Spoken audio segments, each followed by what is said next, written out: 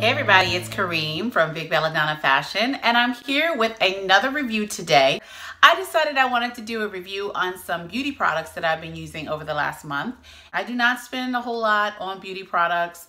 You can call me cheap, you can call me frugal, whatever you want to call me. I have bought in the past very expensive skincare and makeup products, but I always tend to go back to what I can find at my local drugstore.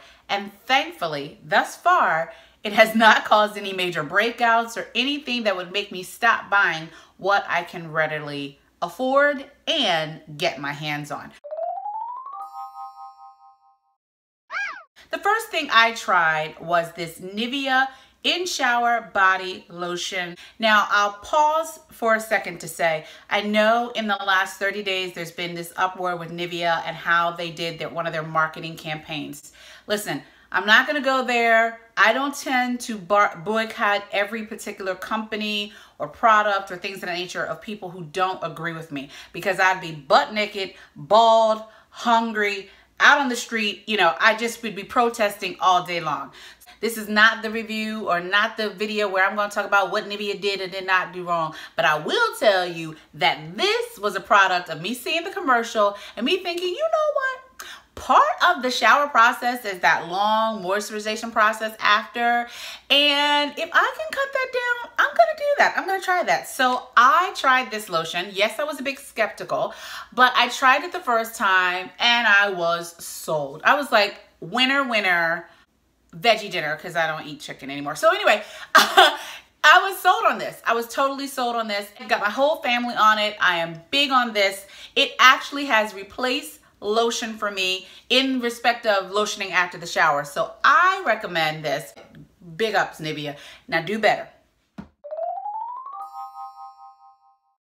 next product I tried was actually a throwback.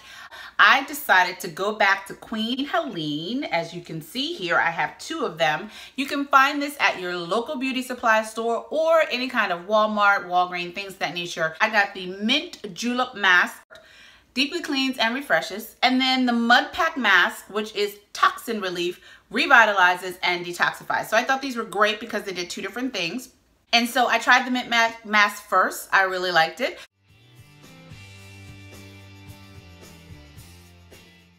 It did what it said it was going to do, and I loved my skin afterwards. Then I tried the Mud Mask a little later on.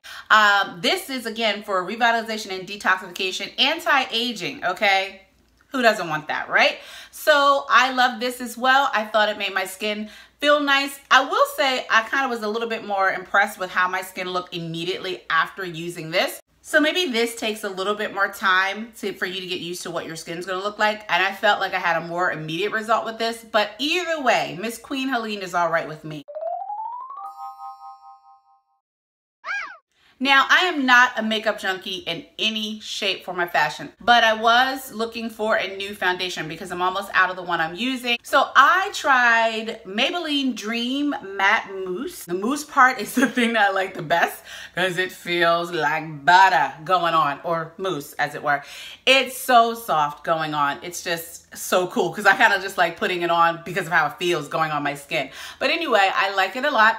It's definitely going to stay in my collection of foundation. And again, affordable, readily available. Those are two things that are really important with me with beauty products.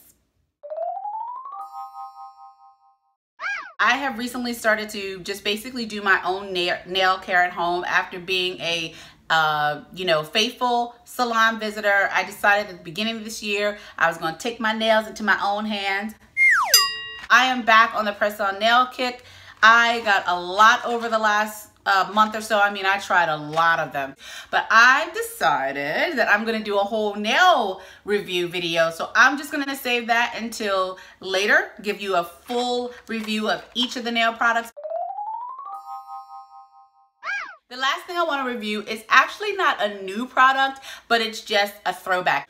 Witch Hazel. Maybe you like it, maybe you don't. I love it. I have noticed that using this as a cleanser and toner is really, really great for my skin. You know, I really don't get the breakouts as much. I mean, I get them certain time of month, you know. I get them, but it really just does a great number. I use it morning and night after I cleanse my face, and I love it. I mean, there's really nothing that bad I can say about Witch Hazel. I get this at my local Walmart and I love it. Skincare and beauty products are very, very individualized. If your body doesn't respond to it, stop using it.